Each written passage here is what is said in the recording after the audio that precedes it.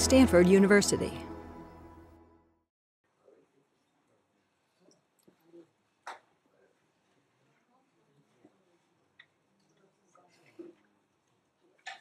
Should have these lights figured out by now.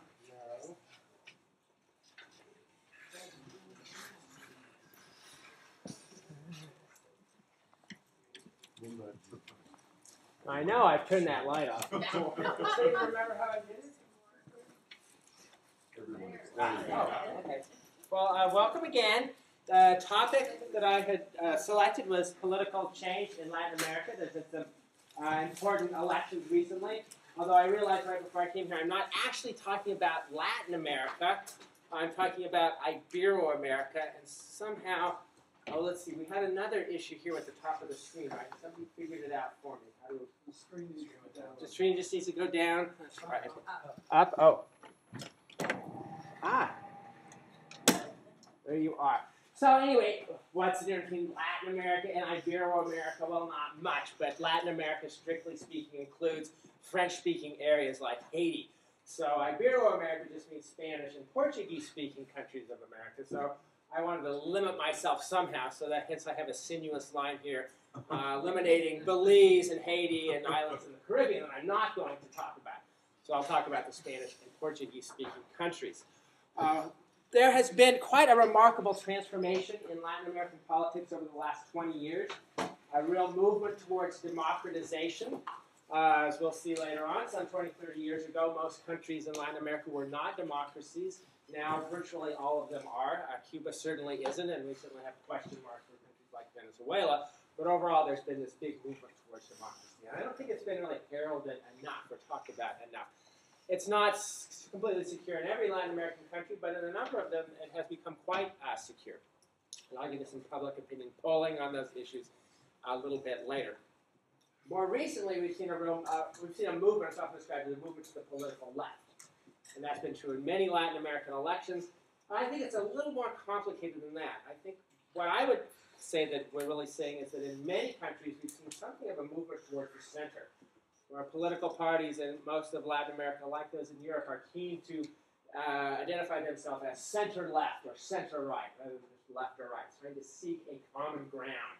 And you have parties on the left saying, well, yes, we're on the left, but we're going to keep those stable macroeconomic policies of our competitors. We see parties on the right saying, yes, we're on the right, but we want to keep some of those social policies of our competitors. Quite different from what we've seen in the United States, for example. But that's not true everywhere. There are a number of countries that have moved to what we might call the hard left. Certainly Venezuela would be the classic example. And there are a number of countries that are sort of aligning themselves with Venezuela on this issue, and that's become a huge controversy overall. Let me start with Chile, outgoing president, Michelle Bachelet. Very popular president. She's been in since 2006. She's now leaving office. Quite a pedigree, a pediatrician, epidemiologist, who had studied military strategy. Was actually a defense minister. Separated mother of three, an agnostic who speaks Spanish, English, German, Portuguese, and French. Quite a formidable person, and with approval ratings that are really rather spectacular. That's her approval rating as of January 2010, and that's running on the order of about 80% or so. You can see she had some rocky times earlier in her presidency, and there are a few times when the disapproval ratings actually went above the approval ratings. And this was especially true in 2006, 2007, where there was some pretty severe student protests in Chile. Here you're selling a sign saying, do I have to sell a kidney to afford my education? And the like. What brought this on was actually Chile's economic success. If you remember 2006, 2007, copper prices were skyrocketing with Chinese demand and the heated up global economy, and Chile is the Saudi Arabia of copper, if you will. And students and others on the left were really looking to Michelle Bachelet, who's definitely a politician of the left, Social Democratic Party, looking forward to take a lot of that money that was pouring into Chile and spread it on education and public measures. And she was quite determined not to do this. Her view, and the view of others in her administration, was that if we were to just take this as a windfall and spend it, what's going to happen when copper prices drop down? We're going to get caught in a trap. We're going to get in the resource curse, as it's sometimes called, where countries will spend wildly when a resource that they have is selling at a high price, and then when the price drops down, they're in trouble.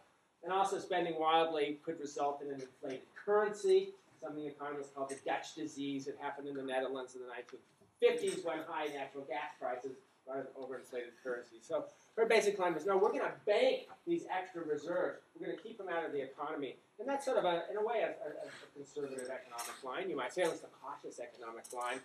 And most people would say that, in general, it was quite a successful policy. So anyway, her term is up, and we have a voting system where you have 2 rounds, as in many countries, and if no one gets over 50%, you have a second round. So in December, you had the first round, and basically you had the left divided into 3 parties, or 3 candidates, I should say. And one reason was because there are plenty of people on the Chilean left who thought that Michelle Bachelet and her party were too conservative. And so she had a challenger from the Communist Party. Actually, he had not been a communist, but he joined that party so he could compete. So there's a hard left in Chile. That's 6% of the vote. An independent who also came from a leftist background. His father had actually been the revolutionary left movement. He's a filmmaker, married to an important TV hostess known as MEO, evidently, because his name is considered too hard to pronounce. French is his first language. Anyway, he got 20%. And then Eduardo Frei, who had been, again, from this center-left coalition that's run Chile since 1989. He was a former president himself. His father had been a president. He got 30% of the vote. And the center-right candidate, billionaire Sebastián Piñera, who had evidently introduced credit cards to Chile and quite a financial genius, he got 44%. Now, it looks like that the 3 left candidates are together way outpolling the candidate on the right. But that's not how it worked out in the second round. Well, first a little bit about Piñera's campaign, calling for, let's see, small enterprises, great opportunities. The classic sort of little bit populist line. We need more economic growth, and small enterprises are going to do it. So we hear the same sort of rhetoric. And he also turned to worries about juvenile delinquency, which evidently was, let's see, delinquents, your party is over. And evidently there has been something of a surge of delinquency in Chile. I'm not sure how big this is, but there's an NGO called Victims of Delinquency to protect, guide, and inform victims of violence. It looked like pretty serious violence. That doesn't seem like juvenile delinquency to me when we're talking about this. But there is a real change in youth culture in Chile. Chile is historically has been considered one of the more culturally conservative Latin American countries. More role of the Catholic Church than in some other Latin American countries, and just sort of more of a sense of restraint in the cultural system. But the new generation of Chilean youth are not nearly as restrained as their parents were. And I think this is something that fed in. This is blocking us. Kissing spree shocks Chilean public. Whereas Chilean teenagers have these, well, some of them anyway, where they get together and try to kiss as many people as possible in the afternoon gatherings. And I have talked to students. There's Stanford now has a Santiago program, and students go there and say, yes, the public display of affection in Chile is rather shocking, more than they had seen anywhere else. This is very much a new thing, it seems to me. And so I think this is probably something that's upsetting some in the older generation. But at any rate, in the final round of the election, which just recently occurred, Sebastián Piñera, the center-right candidate, won not an overwhelming victory, 51% of the vote to 48% for the center-left candidate, Eduardo Frei, but certainly a victory, no doubt about that. Interesting looking at the geography. Chile has a very nice set of regions because it just goes down the map one after another. So you can start in the north and you can end in the south and just do the numbers there. And I just took the map and put in blue for Piñera and red for Frei, and put in a darker blue if you got over 55% of the vote, and a very dark blue for over 60%, and the same with Frei. And one thing you can see is it's very regionally even election. Much more even than election in the United States. The last two elections of the United States, we've seen much starker divides with one candidate or the other. In 2008, I think 15 states went over 60% for one or the other. And here we see very little of that. So in that sense, in a way, Chile is more nationally unified as an electoral body than the United States is.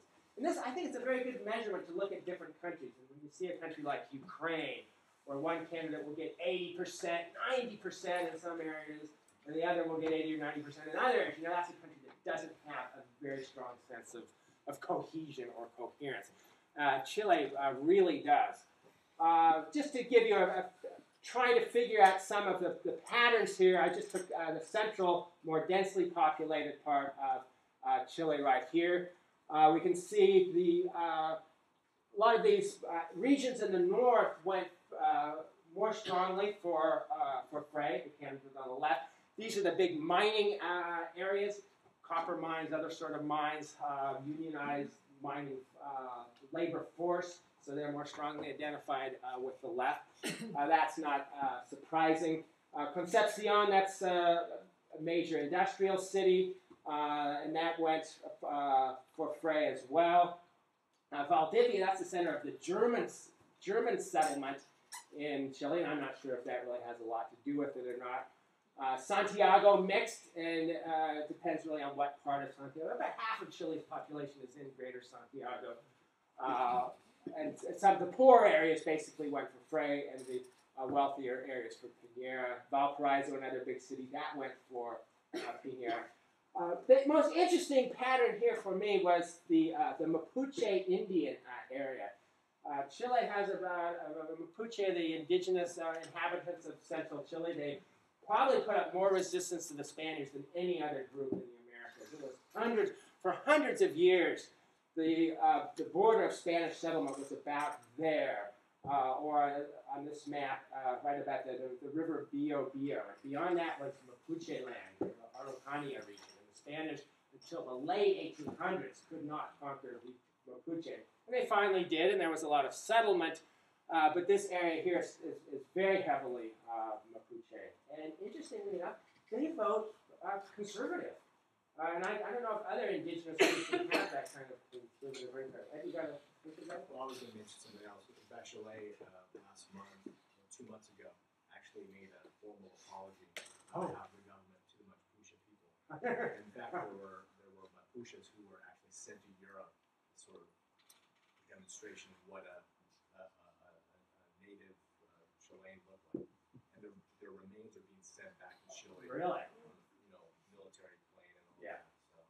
There have been a lot of land issues, land rights issues, and so even though the outgoing party is on the center left, they've had a lot of tensions with the Mapuche people, and so that's probably why the Mapuche.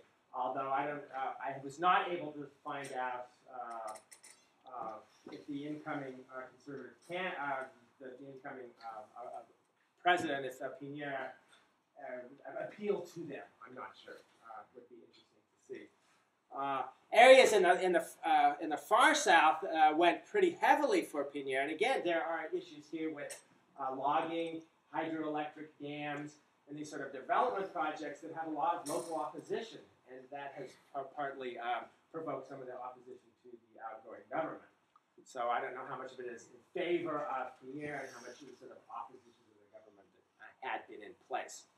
But there are probably not going to be huge changes in Chile with this coming election. A few things to understand about the Chilean economy. This is just showing economic growth rates from 1971 up to 2007. So we can see blue is for all of South America, and the brown line is for Chile. We can see a big economic crisis in the early 1970s. That's when a democratically elected Marxist ruler, Salvador Allende, was in power. There was hyperinflation. There was a lot of capital flight. There was a lot of economic difficulties, and he was ultimately thrown out in a military coup, which most experts say had strong U.S. backing. And that led to then a military regime, which was quite brutal, but that regime did enact economic policies that many people think ultimately did lead to economic growth. Although you can see the economic growth was uneven, Chile boomed in the late 70s, and it had a major recession in 1982. This was in the Latin American debt crisis era, a lot of capital flight, problems with inflation as well. But then it recovered. In 1989, democracy returned, and the center-left came in power and has been in power ever since, up till now.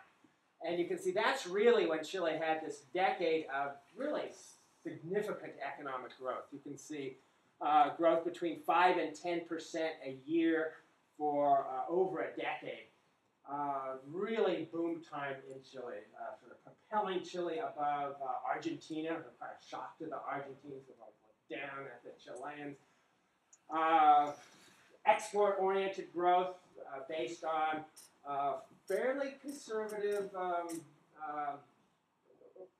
mainstream economic policies to try to keep relatively low debt, keep the economy balanced, and focus a lot on exports. And so we see them period when Chilean wines and Chilean off-season fruits started flooding into our markets, really changing the dietary habits of Americans. And you remember when you couldn't get grapes except in late summer and fall. Now they're there all year, thanks to the Chileans.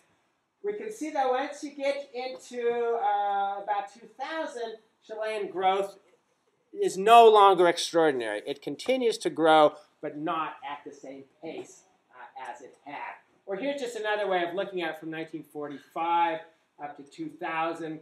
And again, we have Chile in blue and South America as a whole in brown. And you can just see this divergence that comes. It's just two very different pathways of Chile doing very well, rest of Latin America not doing so well. Chile has had problems with unequal distribution of wealth. That's what the Gini coefficient measures. It's a statistical tool that looks at the distribution of wealth in a population. If it's at 1 or 100, that means one person has everything and no one else has anything. And if it's at 0, that means everyone has exactly the same amount of wealth. What this shows, it's interesting. Brazil always used to have the highest Gini coefficient in the world. That's not true anymore. Bolivia now does, according to recent data, but Chile quite high. You can see higher than Argentina, definitely higher than Uruguay or Colombia or Nicaragua or some other countries. To the extent that we can trust these numbers, I'm always a little bit suspicious of some of these. So that is one of the things that this center-left party has been trying to do, is to try to address poverty, to try to bring the benefits of economic growth to a broader segment of the population. And it's been quite successful. So here's just poverty rate. You can see all of Latin America here. Poverty rate coming down from 48 to 38 or so that's a little bit. But in Chile, from about 38 down to about 12 or 13%. And so a lot of people have really credited the center-left then for enacting policies that would help the poor. So you get this interesting thing where the center-left is saying, we don't want to get rid of those economic policies of the center-right, and the center-right is saying, we don't want to get rid of those social policies of the center-left. So it really is, or it seems to me, quite a sort of a coming together. And you can see Chile's very favorable trade balance. We have exports in blue, we have imports in brown there, and that's the total balance, trade balance, very much in the positive, quite different from most of Latin America. This is more of what you'd see in East Asia. It's more like an East Asian pattern. So, very, very distinctive issues here. And again, if anyone has questions or comments, and I know some of you have spent time in this part of the world and probably know quite a bit more about it than I do, so please jump in. Let me ask you a question. What is the U.S. poverty rate? Total poverty rate in the different countries calculate poverty rate at a different levels depending on sort of how rich they are. Total U.S. poverty rate is probably pretty comparable to Chile. Does anybody know? Something on the order of 10, 12%, I would think. I would have to check that. But poverty rate in the U.S. would be set at a higher level than it would in Chile. Yeah, Chile's done very well, but it's not up to sort of U.S. Standards. Well, Bolivia, next door, very, very different story, just about every way you look at it. Here we have Evo Morales, who is the current president, who was just re-elected resoundingly against Manfredo Reyes Villa, former mayor of the city of Cochabamba, right there, who was trounced in this election. What I did here is just took the most recent map showing vote percentages. I added some linguistic information. The A here are areas where most people do not speak Spanish as their first language. They would speak Spanish, but as a second language. Most people there speak Aymara, an American Indian language. And most people here speak Quechua, which was the language of the Incan Empire, another Amerindian language.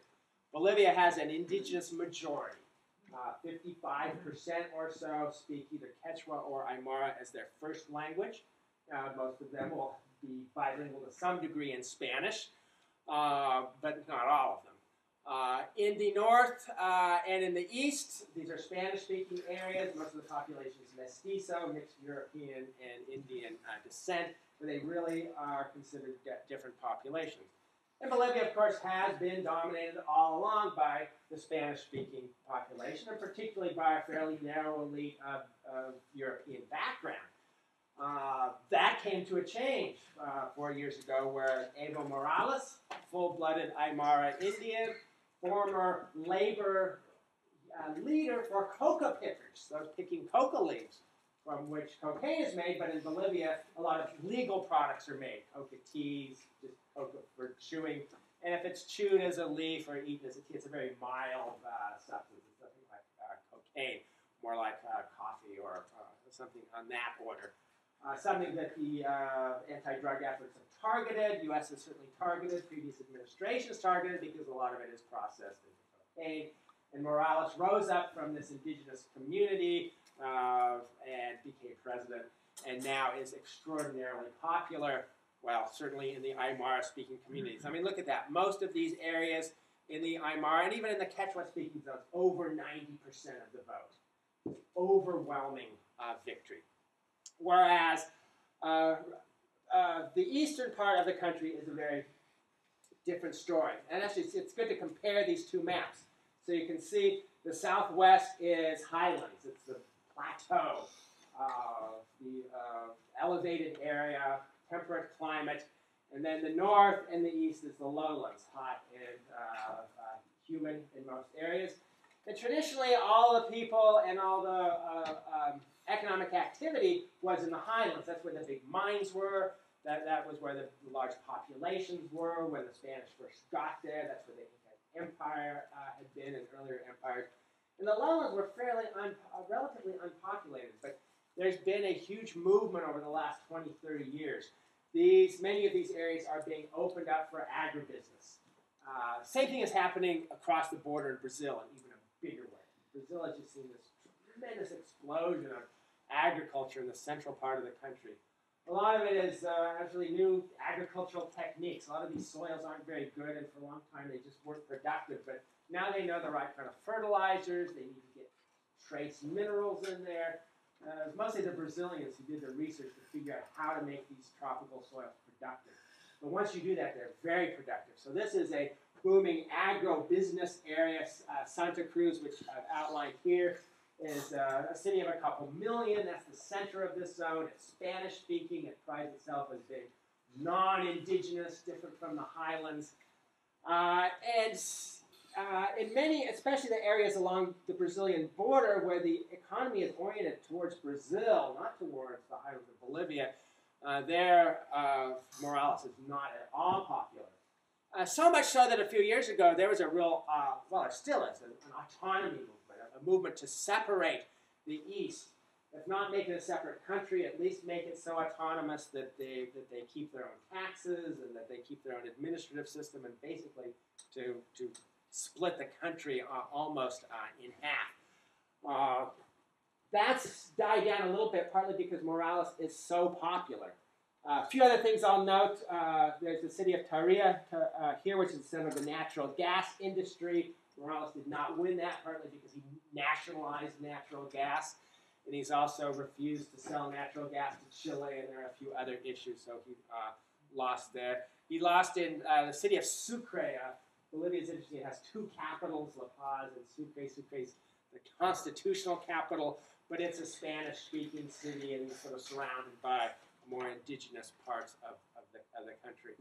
Even in a lot of the lowland areas, though, the vote went for Morales. And partly that's because Highlanders are moving into the lowlands.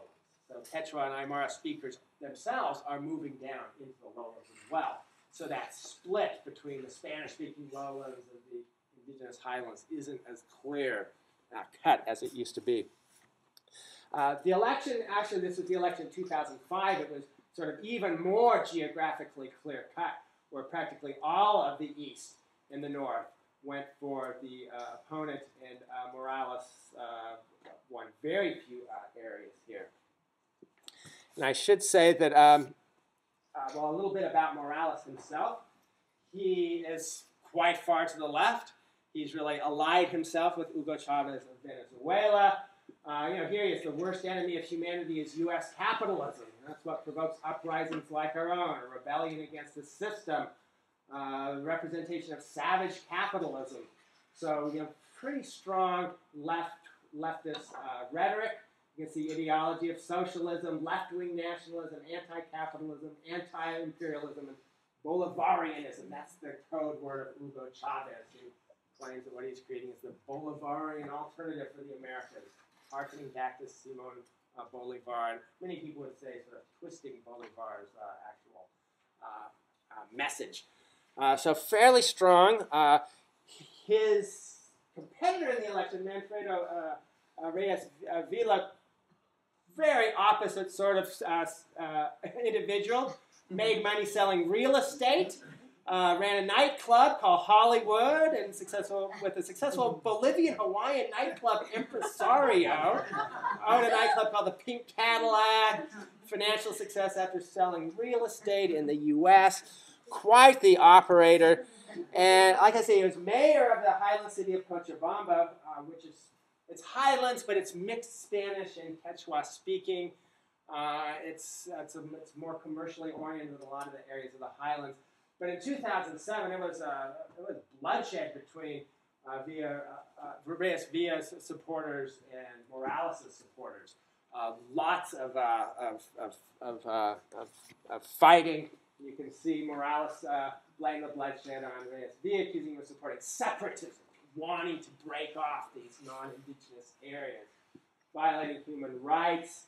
And then Morales wanted to remove Reyes Villa from office. He said he would not resign. So anyway, and then he went on to say that Morales is creating a totalitarian regime. So these two individuals really tussling.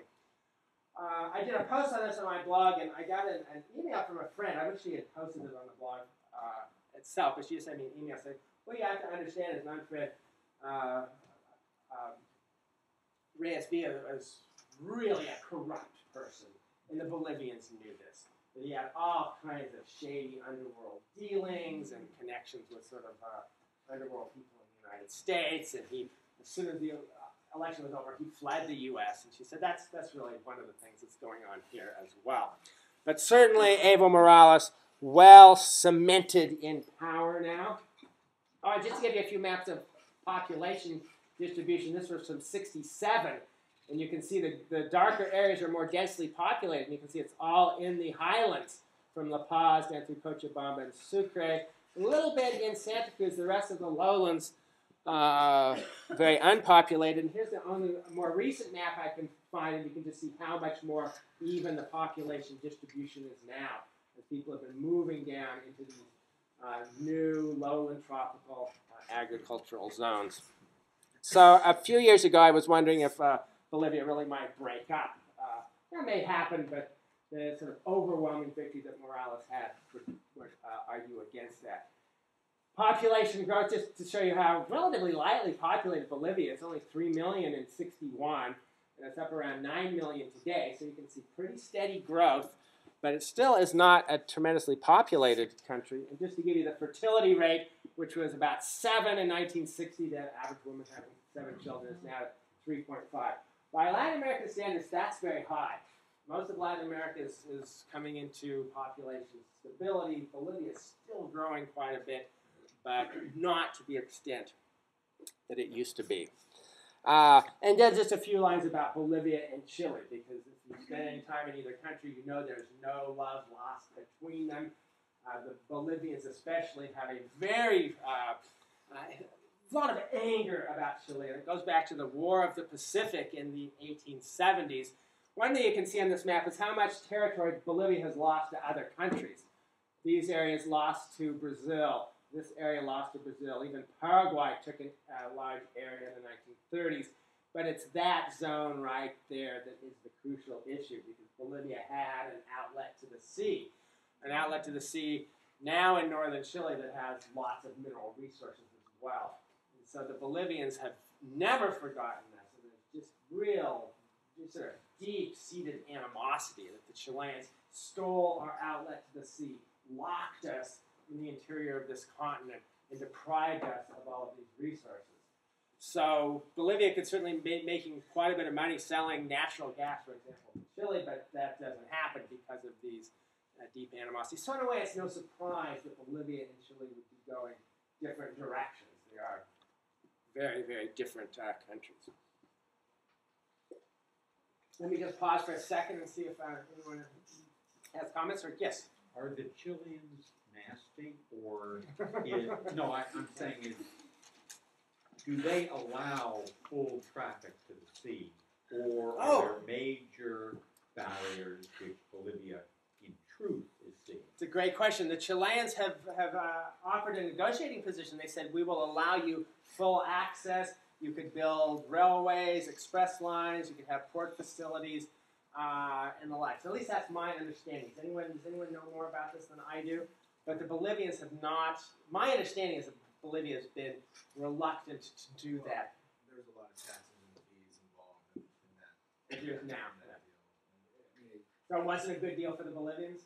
no, I don't think it was a good deal for the Bolivians. It's a raw situation. I mean, essentially that territory that Chile took, the British wanted to have some exclusive rights when it belonged to Bolivia. Bolivia thought it was a raw deal at the time. Chile wanted it. England said, well, we'll support you in the war. And so with the naval power, which was never really necessary, Right. They took that. And in fact, Bolivia and Peru were on one side. Yeah, this was Peruvian territory. Peruvian Yeah. And then so it's a pretty quick war. Right. So there's just... And that's playing the British card, which is not going to go down well in most of Latin America, because Britain was really seen as a economically dominating power in much of the 1800s in many parts of Latin America. Yes? Does the Catholic Church get involved in these elections? Do they traditionally side with the more conservative or the more liberal? Well, not on the surface. Traditionally, though, they have been a sort of a bulwark of the conservative groups, although there is a movement, a leftist Catholic movement back from the 60s and 70s called liberation theology. And we'll see later that there are a number of countries, well, Paraguay is the classic case, where a former priest, or actually, was he a bishop, Lugo? He was a bishop, yeah, who is now president, and he's center-left. Well, how far left remains to be seen. Yeah, there is It was sort of almost like a Jesuit colony. Oh, Paraguay, absolutely. The Jesuits totally, it was a theocracy. They ran it. And I'll talk about that a little bit. But I have a lot of other examples. So let me just talk just more generally about this transformation of Latin American politics. So what I did, I went back to 1978, and I have put here in purple countries that were under military dictatorships. Now, Paraguay is not, because it was not a military dictatorship, but it was a dictatorship. It was a dictatorship of the Colorado Party, and but it was not a military dictatorship, strictly speaking. So Guatemala and Honduras and Nicaragua and Panama and Ecuador and Brazil and Peru and Bolivia and Chile and Argentina and Uruguay, all under military dictatorships at this time. As far as countries that had multi-party democracies, we had Costa Rica, Dominican Republic, Venezuela, and Colombia. And of those, the two that had stable democracies, only two had stable democracies at this time, which would have been Costa Rica, which has pretty much always had a stable democracy, and Venezuela at that time. Venezuela had quite a democratic tradition. Colombia, very different story. Yeah, you had democracy, but the groups known as the liberals and conservatives, not quite what we would call liberals and conservatives, perhaps, were often at war with each other. I mean, literally.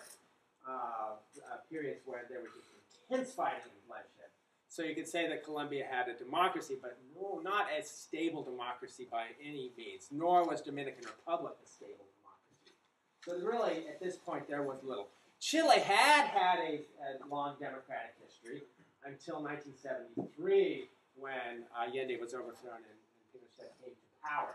So Chile was, if we'd gone back earlier, if we'd gone back 10 years earlier, Chile would have been one of the few stable democratic countries. And it's an interesting question to try to figure out why this is.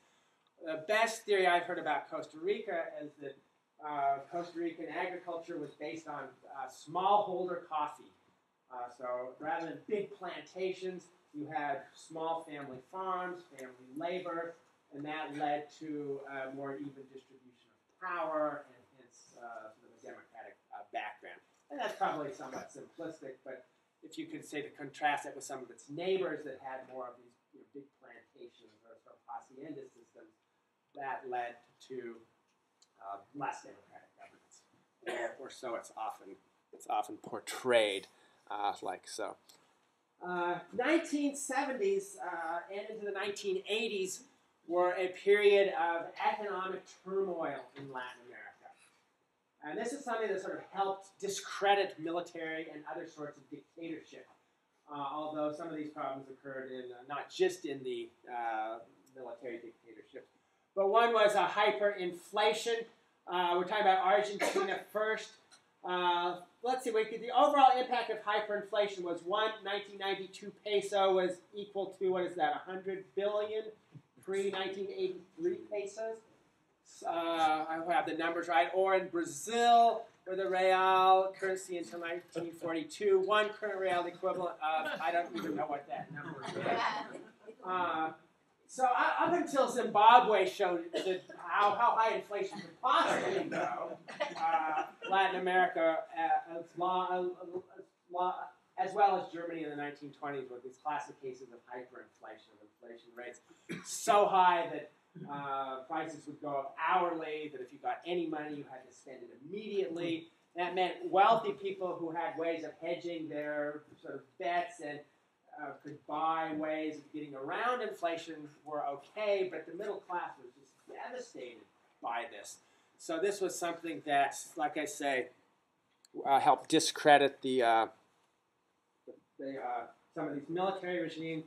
Also, we see average annual economic growth percent by decades, 60s, 80, 2000. Red is Latin America. We have United States here. Let's see, East Asia in blue, Western Europe in brown, United States in black. And you can see the lagging growth of Latin America well below East Asia, but below other areas as well. And there was a big debt crisis at this time. Latin American countries borrowed massive amounts of money. This is in the 70s, with something called recycled petrodollars. So oil prices went way up. Money goes into Middle Eastern countries. Latin American countries borrow that money, but then there was a balance of payment crisis, and it was not a very efficient system. What that led to was a big movement for democratization, and there were other reasons for that. I don't want to say it was just an economic issue. There were larger pressures, But today, if we want to find non-multi-party democracies, we have Cuba, which is certainly nothing like a democracy. And Honduras, I'm putting a question mark on it. Honduras had a military coup, but then they had another election just recently. The left boycotted that election. I'll show you maps. So Honduras is kind of shaky, but everywhere else we have multi-party democracies of one form or another. Now, Venezuela, I probably should have put a question mark there as well, because the democratic system is being dismantled. Venezuela still has elections. It's still going to have more elections, but the opposition gets no media time. I'll give you some examples of that later on. Now, one question is, how strong are these democracies? It's one thing to say you have a multi-party democracy. It's another thing to actually have a well-functioning democracy. And The Economist magazine, interestingly enough, has a democracy index looking at electoral process, pluralism, civil liberties, functioning of government, political participation. I assume the United States is not in the highest category because we have relatively low levels of voting. I mean, there might be some other issues. But we have Sweden here as the most democratic country and North Korea as the least. And you can see Latin America is sort of in the middle. Costa Rica, Uruguay, Chile, Brazil, interestingly enough, shown with very high levels. The colors are hard to see on this, but actually we have Venezuela in a much darker shade of blue. Ecuador is in a darker shade of blue as well. So some of these democratic countries are not as solidly or stably democratic as others. There's a lot of public opinion polling in Latin America to see what people think of this democratization movement. So here we have, there's something called the Latino Barometro, Latin American barometer polling firm. So democracy is preferable to any other type of government. I don't know if you can see these, but in most countries it's at pretty high levels, not maybe as high as you'd get in Europe. And some of the poorer countries like Guatemala, it's still less than 50%, it's 42%. Interestingly, in Venezuela, it's very high, 82%. But the numbers have gone up in most of these countries. So not only has there been this democratization movement, but it's sort of broadly supported. More and more people in Latin America are saying, yes, democracy is the way to go. But there are exceptions. Or here's just another way of looking at some of the same data. Are you satisfied with the way democracy is working? And we have a circle for 96, 2001, and 2008. I'm sort of staggered that Venezuela shows it as high as it does, but that's about 50%, but it's actually showing it's increased. But Uruguay, very high. A lot of countries, though, not very satisfied. Peru, Paraguay, Mexico, Honduras, Guatemala, Bolivia, even Argentina. A lot of people aren't too satisfied. Yeah. Supporters of Chavez are, think that they live in a democracy. Yeah. They're really, going out in the streets and saying, yeah, we live in a democracy. Everybody had votes. So I can totally understand why that's shifting that way. Because Chavez, he did win the election. There's probably fraud to some extent, but it wasn't, the opposition accepted the defeat very easily. Yeah, and international observers have claimed that election was valid. Their election. So I can just totally see why that's moving to the right, because Chavez supporters are saying, yeah, we live in democracy. And the opposition, of course, is just saying, we want a democracy.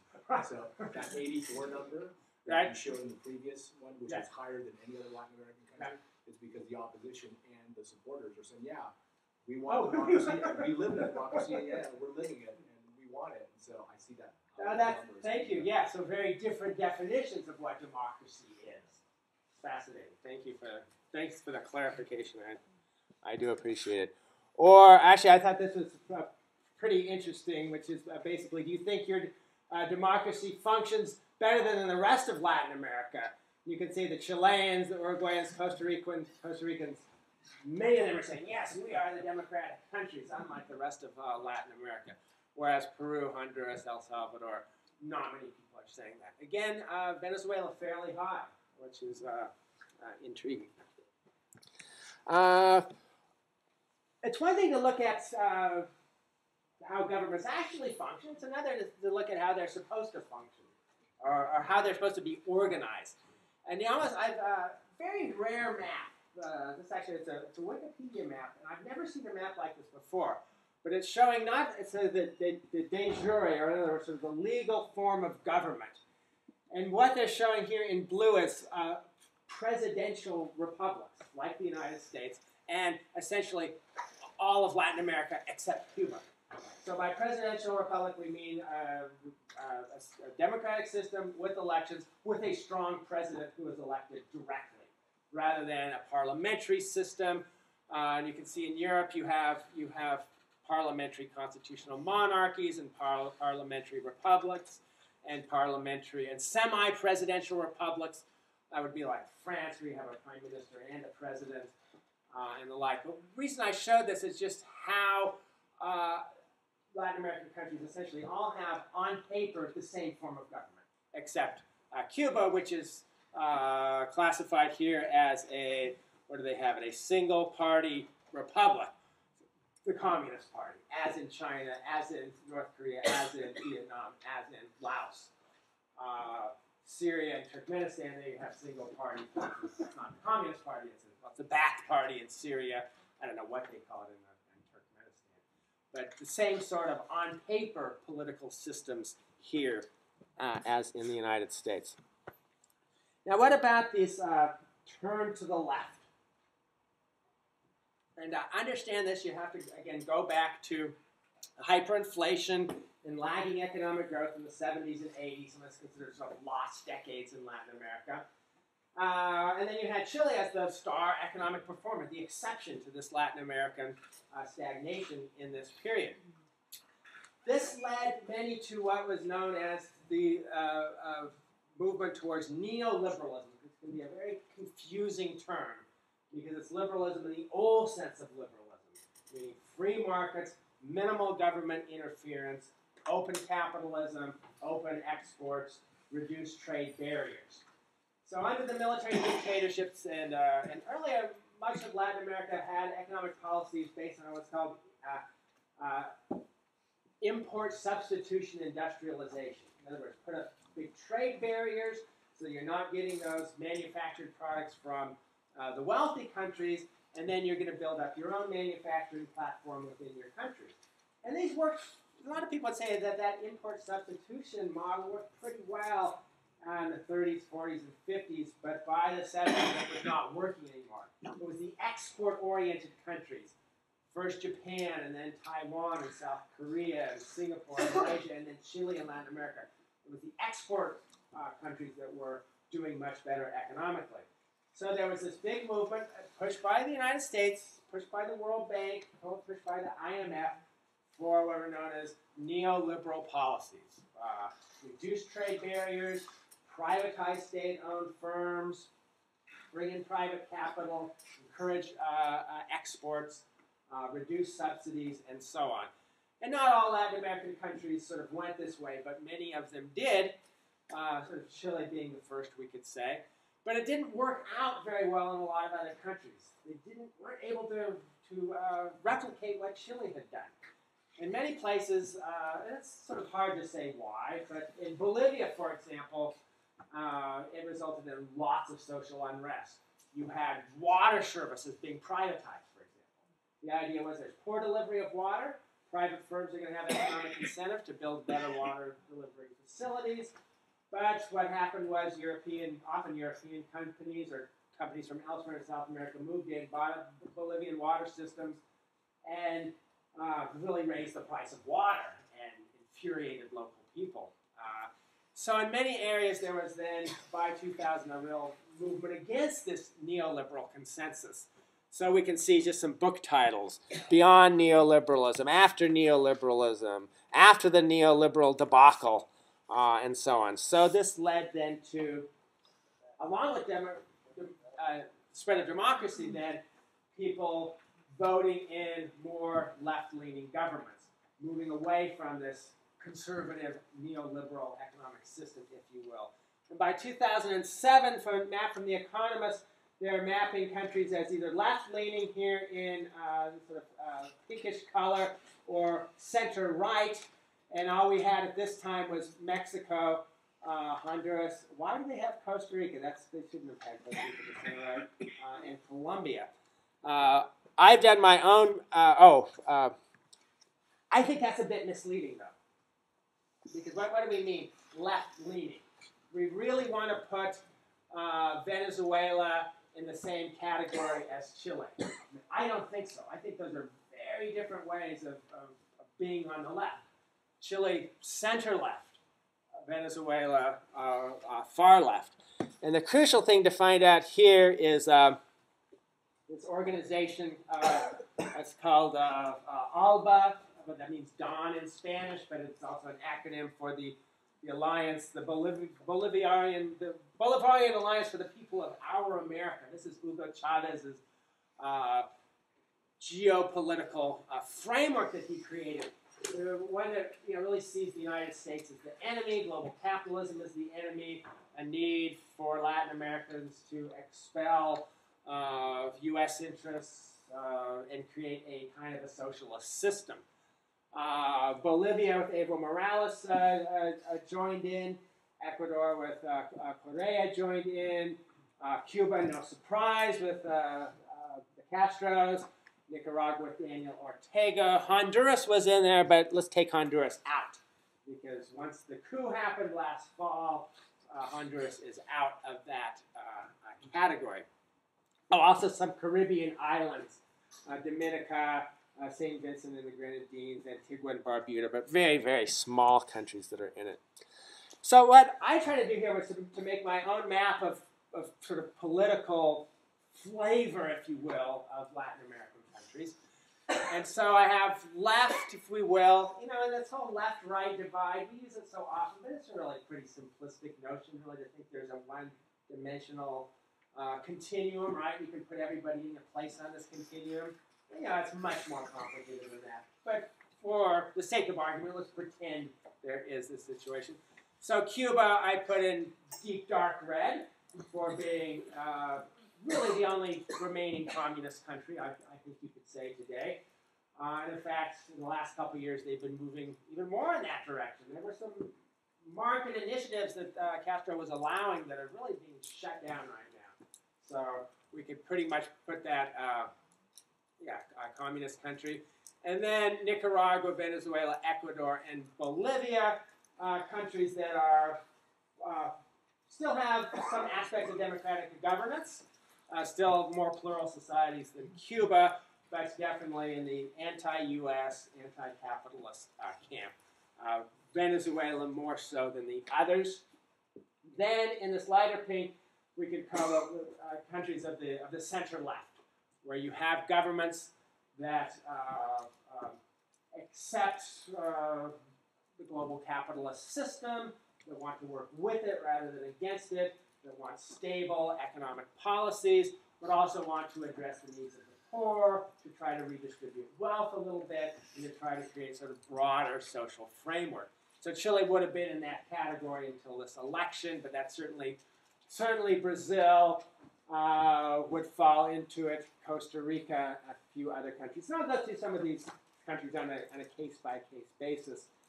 And then what we might call the center-right countries, where, again, you don't have any countries on the far right anymore. It wasn't long ago, all those military dictatorships, we would put them all on the far right, essentially. But now the far right is pretty much has no power, and you have countries with center-right, Mexico, now Honduras again, with this new election, Panama, Colombia, and Chile coming in. So it's a diverse system. Let me again pause and take a drink and see if you have questions or comments. And if anyone wants to suggest any different categorization of any of these countries, feel perfectly free to do so. I have a question. Yeah. Has Ortega getting back to the power of Nicaragua, has that brought any real change to the country? Actually, I have some slides on Nicaragua and Daniel Ortega, so I'll come to him in a little bit. So what I want to do now is just sort of to run through a lot of these countries. I'll start with Venezuela, since Hugo Chavez is the controversial figure in Latin America, to be sure. So you just see political party, United Socialist Party. I got to give you a few of his quotes. is that, I lost the top of that quote anyway. Capitalism leads us straight to hell. Well, that's, that's pretty clear cut. He's not hedging his bets there. Or I could accuse the North American Empire, that means the United States, of being the biggest menace to our planet. Of course, I didn't find the actual quote, but when he was at the UN and George Bush had been in the room and he talked about the smell of sulfur lingering in the air. Bush as the demonic figure. Anyway, right now, just from this is just from January 24th, 2010. He's sort of tightening the screws, if you will. For a long time, the opposition has not been able to have broadcast television, but they at least had a cable television channel. But he was forcing them to televise his talks, which evidently, I don't think he talks quite as long as Fidel Castro would, but he can go on and on. But he has this show, Hello President, where he's on television all the time. He loves the media. He loves to be in the spotlight. So anyway, he's shut down TV station, and there are big economic problems. One thing is his programs are very expensive. He spends lots of money on foreign affairs. You're trying to create this Bolivarian alternative. That's expensive. And big economic programs to try to reach out to the poor population in maybe some not very economically sensible way. But again, it costs a lot of money. He's also spent a lot on military. He spent a lot. He purchased massive numbers of small arms and of larger arms, right, from Eastern Europe, I believe. At one point, he said he had to arm everybody because an American invasion was imminent. So yes, good point. Thanks for bringing that up. There's problems now with electricity. The electricity, he's taking over. Here's a supermarket chain run by a French retailer. He's taken over a lot of oil interests run by foreign companies. And yes, Venezuela has a tremendous amount of oil, but a lot of their oil deposits are difficult to get at. It's heavy oil, it's thick oil, it needs a lot of refining, and it needs a lot of capital and a lot of expertise. And a lot of people think that he's really jeopardizing Venezuela's economic future by expropriating foreign firms that have some of that expertise. I have personal experience working with PDVSA, which is a state-run oil company there, and I can say that before 2002, the strike that we had was probably as good of a professional lineup in that oil company as you would find at Exxon, who were Venezuelans who were either European or U.S. doctorate degrees, English fluent, and now, after 2002, you definitely see a quality drop off. Just people who are put in positions that they do not have the preparation. They're there for political reasons. They're there for political reasons. Certainly, some people just don't give their political opinion, and they're still there, even though they're not pro-Chavez. But right. Most of PDVSA was cleaned up from the anti-Chavez. Yeah, Venezuela had real close connections with the U.S. in earlier periods, and that's one thing. This is such a divergence from what had been the norm for so long. English proficiency, Venezuela had the highest level of English proficiency of any Latin American country, with the exception of Mexico. Yeah. And it was primarily because of that oil relationship and a lot of back and forth between Venezuelans and primarily South Florida. Well, now you're seeing a lot of Venezuelans leave Venezuela and go to the United States. Those really sort of being forced out. Let's look at, we come up with some maps. Here's one. Here's presidential election 2006. So you can see Chavez over 90% in large areas of the country. The only real exception is in the Maracaibo area. That's the oil-producing area, and some of the Andean region here, which is historically somewhat marginalized from the rest. Caracas is over there. But actually a better place we can see it is the constitutional referendum of 2009. That was to allow Chavez to continue to change the constitution so he could continue to maintain power rather than being kicked out by term limits. And so, again, this is a pretty fair election, most people think. Caracas is right there in green. Miranda is where a lot of the wealthier people live. So it's sort of suburban, sort of suburban Caracas almost. But over here in the far west, this is the oil-producing area. And not only oil, but it has long been sort of the polar opposite of Caracas. In fact, here I'll give you an example that the Maracaibo, that's the Zulia, the Maracaibo area here. The culture is different. Actually, even some of the linguistic uses are different. Different dances and desserts and living and customs and everything. Even so different that in one they drink Pepsi and the other they drink Coke. So these are different areas. My company's also done non-oil related stuff with consumer behavior in Venezuela. And Polar, which is the largest Venezuelan beer company, they dominate the whole country except for Maracaibo. That's where Regional. You're going to drink a different beer. They almost do it on purpose. No matter what they do in the rest, they're going to do something different over here. The Merida thing has to do with the Colombian connection. There's a lot of Colombian influence, and obviously Colombia's anti-Chavez. Yeah, well, that's very interesting because there's a tremendous amount of trade between Colombia and Venezuela, but most of that has been shut down. Venezuela is an oil economy. They don't produce much else. It's a classic case of sort of oil driving out other economic activities. So oil and gasoline from Venezuela to Colombia, and then all sorts of things from Colombia to Venezuela. And yes, you have the Andean Mountains running right here. So Merida is much more closely connected physically and to this trade connection. I think people are very upset at that trade across that border being shut down. Yes. So you use the term the classic case of oil driving out other economic activity. Right. I wouldn't think that would happen. I would think that oil would generate revenue, which would spur other economic development. Is that? Well, it can in countries that are already wealthy and well-run and democratic. So in Norway, oil has not been a problem. In Texas, oil has not been a problem. Okay, well, maybe. Well, Texas has led to a lot of backwards and forward linkages. I mean, it has led to, Texas is a pretty well-off economy, we could say. But in Nigeria, many African countries, Equatorial Guinea and Gabon and Cameroon, even the Persian Gulf countries and Costa Rica, everything comes to just depend on oil. And that jacks up the currency, and that drives out other activities. It also means that countries that have a lot of oil don't need to develop close relationships with their citizens. They don't need to actually tax people because they can just skim off the top.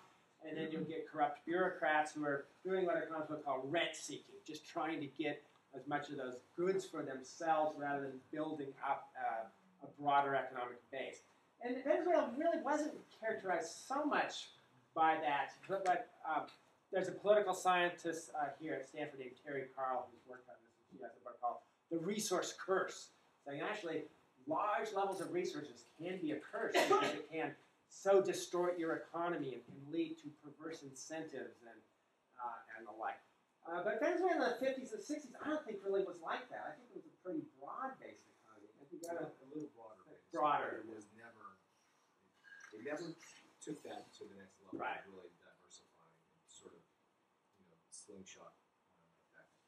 All right, and so then what happens then is when oil prices drop down like they did in the 90s. I mean, how low did they go in the 90s?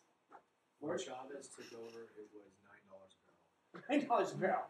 Okay, now what, at 74, I think, or something like that. But what happened was oil went way up in the 70s, and then in the 80s, and especially in the 90s, it just plummeted. So Venezuela just had the rug pulled out from under it because everything was oil, and suddenly oil is really cheap. And what had been a very middle-class country then ends up with a lot of poverty, and that's what propelled Chavez into office. But anyway, it's still a wealthier part of the country in this very oppositional sense. It'll be interesting to see what happens. Well, how about in Ecuador, another member of the Bolivarian alternative, Rafael Correa, who is a PhD in economics, but is by no means a mainstream economist. He is sort of a left nationalist, you might say. It's interesting, this party that he founded, Proud and Sovereign Fatherland Alliance. You hear that? That sounds like something the far right would come up with, right? So it's a nationalist, leftist, but also Roman Catholic. So not standard Marxism by any means. So he calls himself a humanist, Christian of the left, proponent of socialism of the 21st century. And he did say at one point that Chavez's comparison was unfair to the devil. But most of what I read about Correa doesn't suggest that he's real, that he's that extreme. I don't think he's as extreme as Chavez. Do you have a sense of... In fact, a lot of people said he was elected because he was a better candidate. I'm serious. It's not. He's younger, more energetic, and again, Ecuador being sort of a poor country, would side with him. And but I don't think there's a whole lot of substance. Chavez he's got a little more charisma. There's no substance. He's kind of. I mean, he must be smart, right? PhD in economics.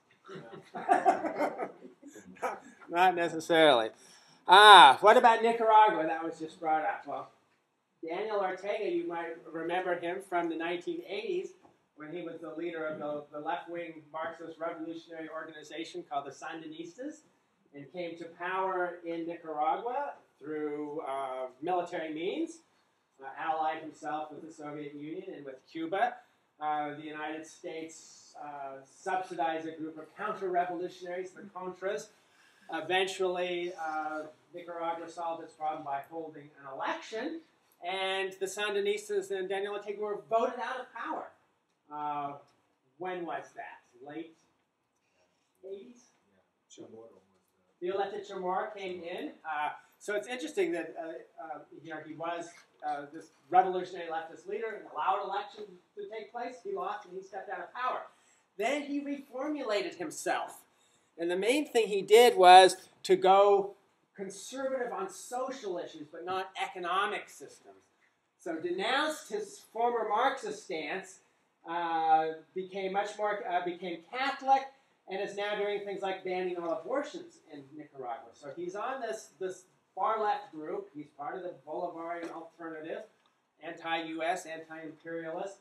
So I think I mentioned before, Venezuela and Nicaragua are two of the only countries that have recognized the independence of these breakaway pseudo-states of Abkhazia and South Ossetia. But yet on social issues, he's somewhat conservative. And there are a number of other politicians who are doing this. I think it's who knows? Maybe it could be completely legitimate, or maybe it's just his way of manipulating things and getting power, realizing that a lot of people in Nicaragua want leftist economic policies, redistributive policies and the like, but are also fairly conservative when it comes to social mores and religion. And so we've got this Christian left, if you will. And so Daniel Ortega would be representing that. Just to give you a sort of a GDP per capita map, and one thing I wanted to notice is a lot of the countries we've been talking about are some of the poorer countries. Certainly Nicaragua, Honduras, Bolivia are poorest countries in Latin America. Ecuador is fairly poor as well. Now Venezuela isn't, because Venezuela has the oil. You can see Chile and Argentina quite a bit wealthier. So what I'm wondering now is, okay, let's look at some of these other poor countries and see where they've gone. Look at Paraguay, look at Peru, for example. Well, Peru doesn't come up here, but it probably should. Or another thing, areas where the first language of most people's homes is not Spanish. So in every country here, Spanish or Portuguese in the case of Brazil are the dominant national languages, but there are big areas where most people in home are speaking something else. I talked about the Mapuche area in Chile. We have Aymara here in Quechua, and then a much larger Quechua area in Peru and up into Ecuador. Quechua was the language of the Incan Empire, and they spread it the same way the Romans spread Latin. The Incans spread Quechua. And then we have the various Mayan Indians and languages in Guatemala. Shouldn't quite be that big. southern Mexico, other parts of southern Mexico, and then Guarani in Paraguay. So these are areas where areas of the map. Most of the people within those areas, or at least many of them, map isn't quite perfectly accurate, but are speaking a non-Spanish language as their first language. So most of them bilingual. So let's look at some of these other countries. And fascinating case is Paraguay. So it's one of the poor countries. It is, it's a very interesting country in so many ways. One thing in Paraguay is sometimes going to be the most bilingual country in the world.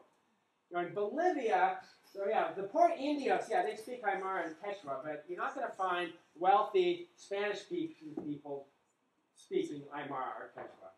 In Paraguay, on the other hand, virtually everybody speaks Spanish and virtually everybody speaks Guarani. So it's almost total bilingualism. So the wealthy people, they speak Guarani too, and the poor people speak Spanish as well. And that goes back to its roots. Someone brought it up as a Jesuit theocracy. The Jesuits ran Paraguay for several hundred years as a theocratic government. They came up the Paraguay River. They established their base there. Guarani were a settled agricultural people, and the Jesuits were basically sort of ruling over them and created very much a society apart, separate from the rest of Latin America. The Jesuits were eventually expelled, late 1700s, by the Spaniards. Paraguay becomes independent, but it takes a very different course. Economically rather isolated until recently, politically very, very distinctive, and the episode that really sums this up is the War of the Triple Alliance in the 1870s, when Paraguay took on Uruguay, okay, very small country, and Argentina, and Brazil. Just imagine that. It was, from all the major wars, probably the most destructive to any given country. Supposedly, Paraguay ended that war with 85 to 90% of its male population dead. Something like 28,000 men survived that war. It came close to winning. I mean, almost, because it was this highly organized, militarized society from this sort of bizarre theocratic background. Lost big territories. That's territory they lost to Brazil, territory they lost to Argentina. And after that, Paraguay very slowly recovered, but it became a sort of a hardcore, ruled by a hardcore right-wing party, the Colorado Party. And with Alfredo Stroessner in office, you can see from 1954 to 1989, hardcore right-wing, the interests of the very narrow elite of European background, the Guarani and poor people really marginalized, big tariff barriers, really separate from the rest of Latin America. A lot of Nazis after World War II, went to Paraguay where they were given refuge. Is Stroessner German? Yeah, well, certainly a German name. Yeah. Yeah. And there's quite a few German settlers in many parts of Latin America. There's parts of Brazil that are fairly heavily German, and so there was German settlement and much Catholic German settlement. Also in Argentina, like in Buenos Aires, there's a whole neighborhood that a lot of Germans. They even had like a German Spanish mixed language development. Oh, really? In Belgrano. Yeah. Oh, interesting. I hadn't heard about that. Yeah. I don't think anybody speaks it anymore. Assimilated eventually. German Spanish hybrid. That'd be fascinating Yeah. to look at. Anyway, though, Paraguay has, like other Latin American countries, it has changed. It has democratized, and it has moved to the left. It's integrated economically with Brazil and Argentina and Uruguay through Mercosur, this organization. But it used to be that Paraguay was a smuggler's paradise. I don't know, you've ever been to Ciudad del Este? It's a well-known city right at the border of where the three countries come together.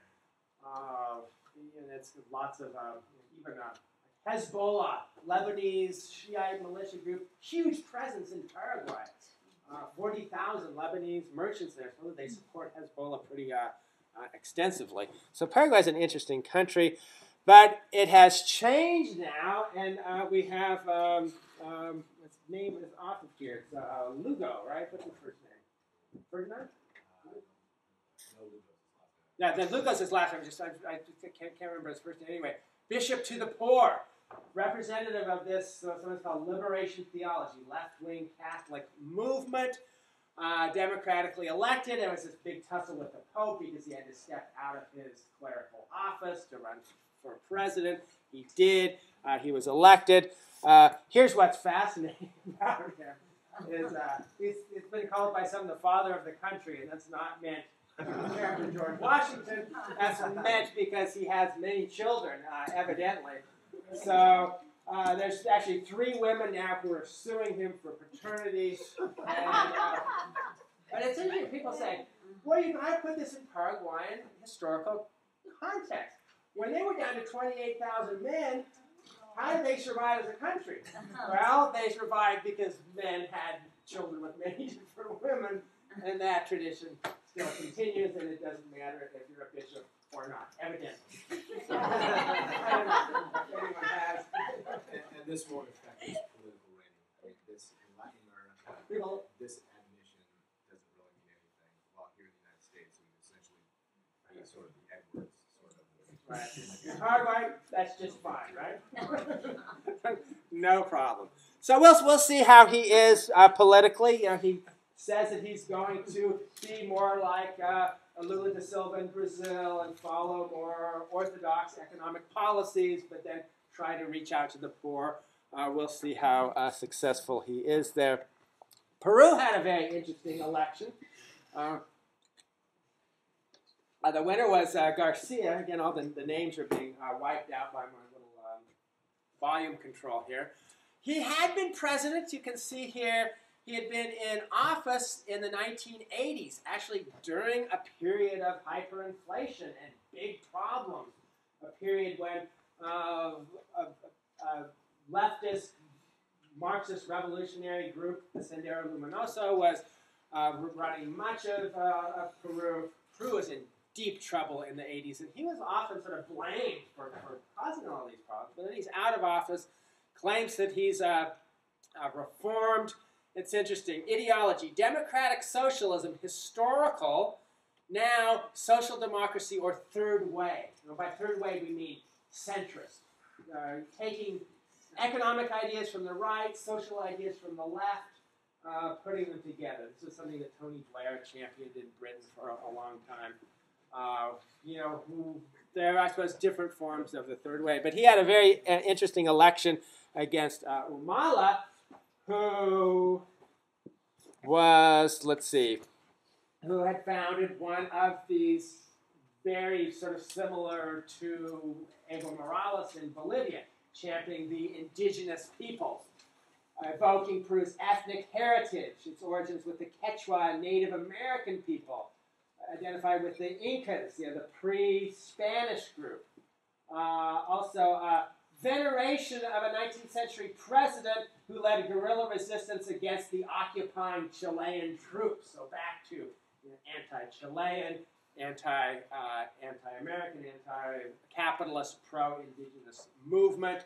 So they had an election, 2006, and I just had to contrast this with the map of Quechua, different forms of Quechua here, in all these different colors. And then where Humala won, you can see these red areas where he got over 60%, pretty much the Quechua belt. And the Spanish-speaking zone along the coast, Garcia won that overwhelmingly as well. So a real divide like in Bolivia, but the difference is in Peru, the people who speak Spanish as their first language are the majority, and the Quechua speakers are a minority. But it still has the same highland-lowland split, and it's reflected in the voting pattern here as well. El Salvador, small country in Central America, very small, you can see on some of these maps. Country ripped apart by civil war in the 1980s into the 1990s, and had a sort of hardcore right-wing military rule, left-wing military insurgency. The Farabundo Martí National Liberation Front. Farabundo Martí was a Marxist revolutionary leader in the 30s and 40s who was either shot or hanged. He met a nasty death at the hand of El Salvador's government. It's a poor country. It's has very unequal distribution of wealth. It had this very nasty war. But lo and behold, now we have Funes, who assumed office June 1st, 2009, from this what had been this far-left revolutionary Marxist movement, but he's moved to the center. Moved to the center very much. He is actually somebody, himself, he was sort of recruited by this left-wing group to be a more modern voice, because now they're competing in electoral politics. They can't, they need to move to the center to win.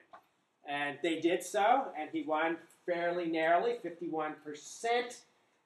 He had been a television reporter, which helped him, but endorsing moderate political policies, promising better health care and better crime prevention. That's usually a policy of the right. His opponent said that he would herald an era of Venezuelan influence, but he said, no, he's not going to do this. He's promised to keep the U.S. dollar as the currency. Actually, Ecuador has the dollar as the currency as well, as does Panama. There are a number of countries with the dollar. So here you see somebody in a country that historically been run by the hard right.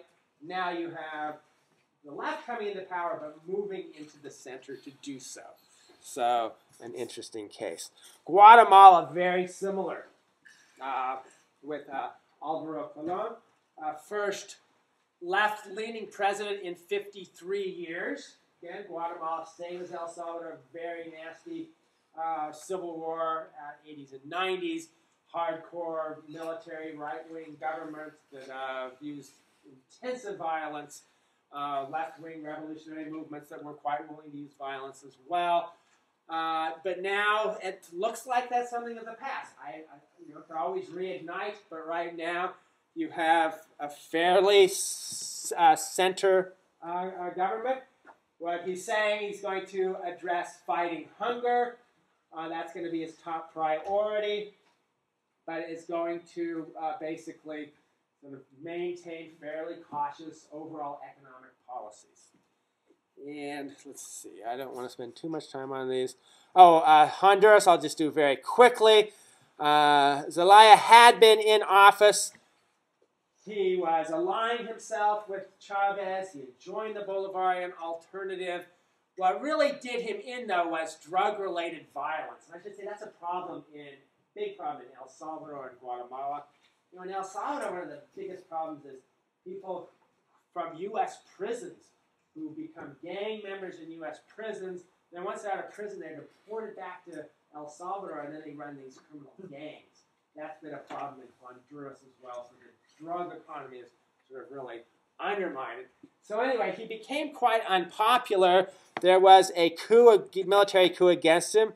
Obama had denounced the coup and then just worked for months and months with others to try to get the two parties to come together. There was this bizarre incident where Zelaya was expelled, then he sneaked back in and was hiding out in the Brazilian embassy, I believe.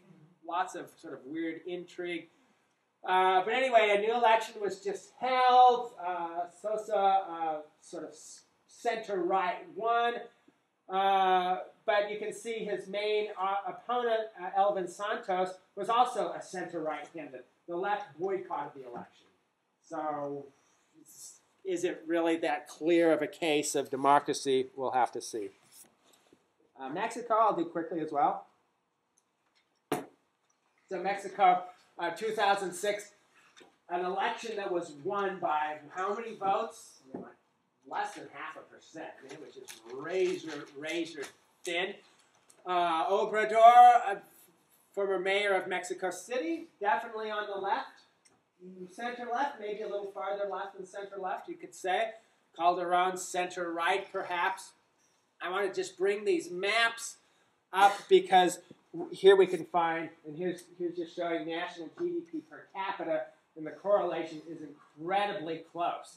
So wealthy states here is the area around the city of Monterrey, what is that? Nuevo Leon? It's a state. Yeah, it's a state.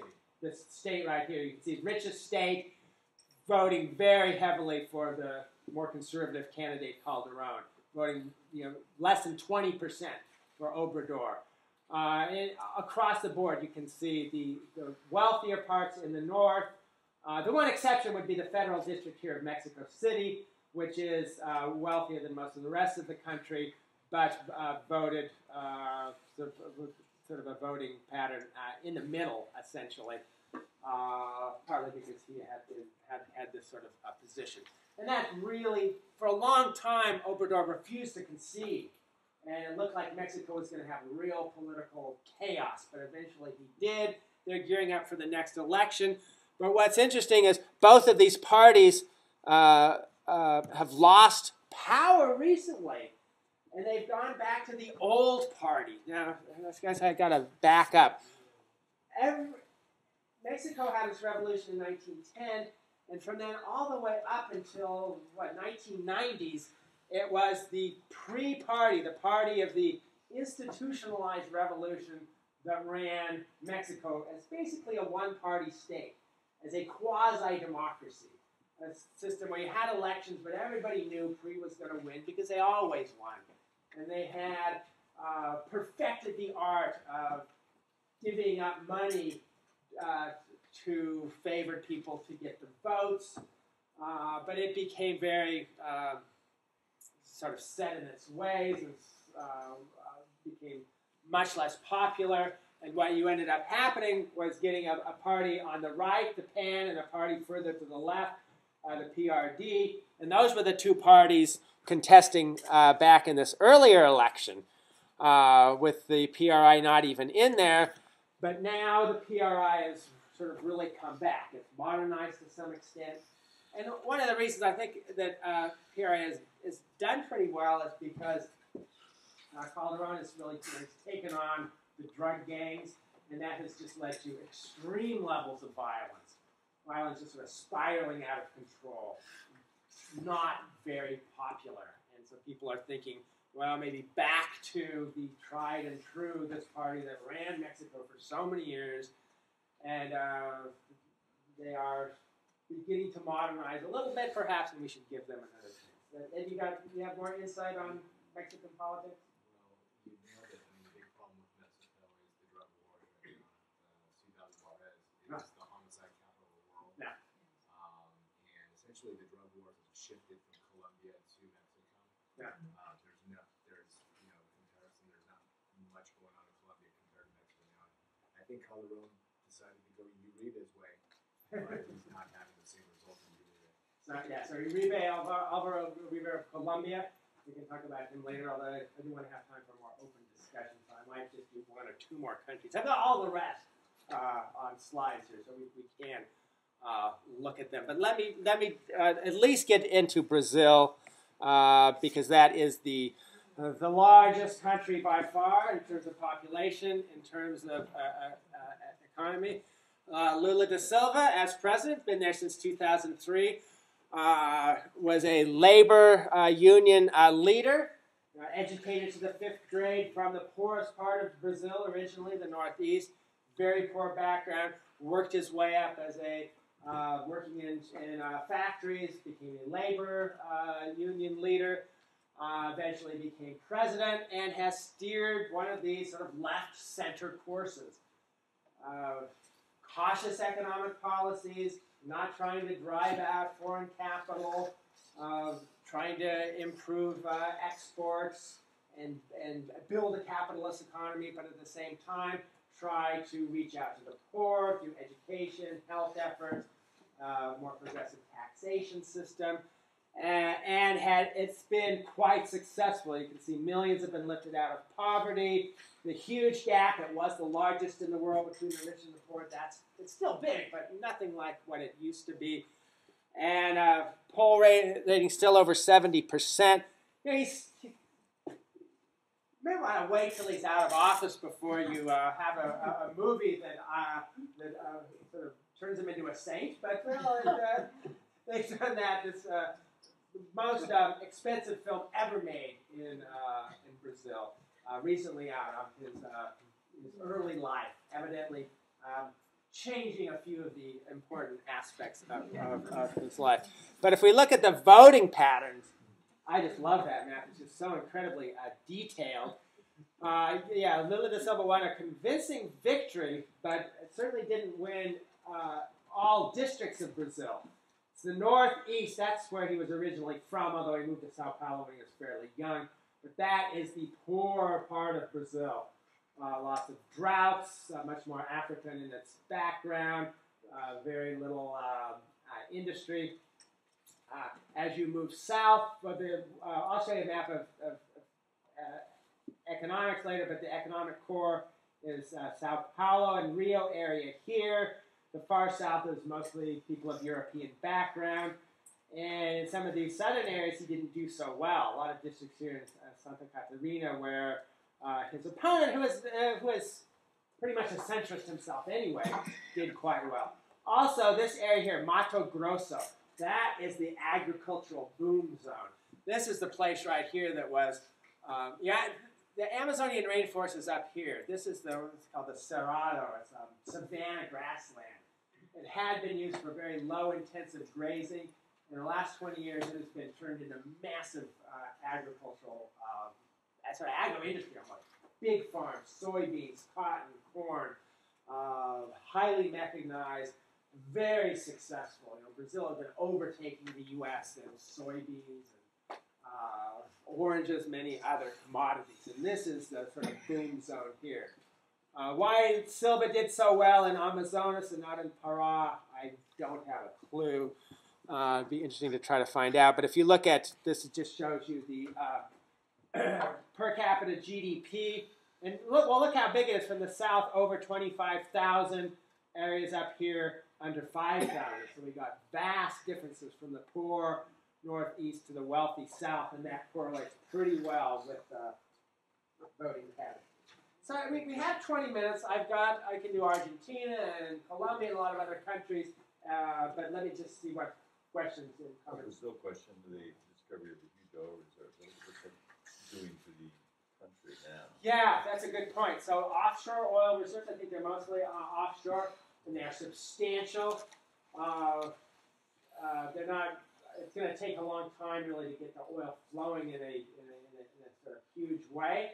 But there's a lot of confidence in the government of Lula da Silva that it's going to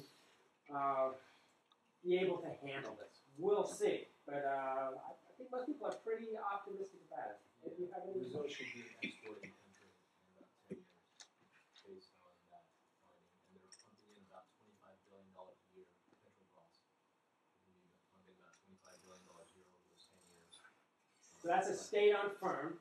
Petrobras is a state. But they're working with foreign oil companies for the technology. Unlike Venezuela. Unlike Venezuela, yes. They work with Statoil, the Norwegians, and BP and Exxon.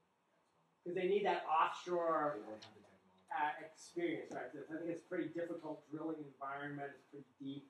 Norwegians are very good at that. So, But yeah. that'd be huge for Brazil to be an exporting country in 10, 15 years.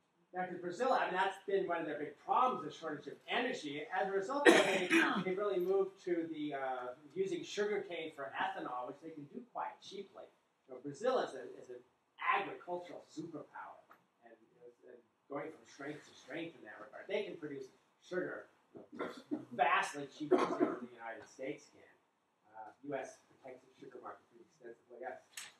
With their agriculture, do you know if they've gone big agriculture, Monsanto chemicals, or have they gone sustainable?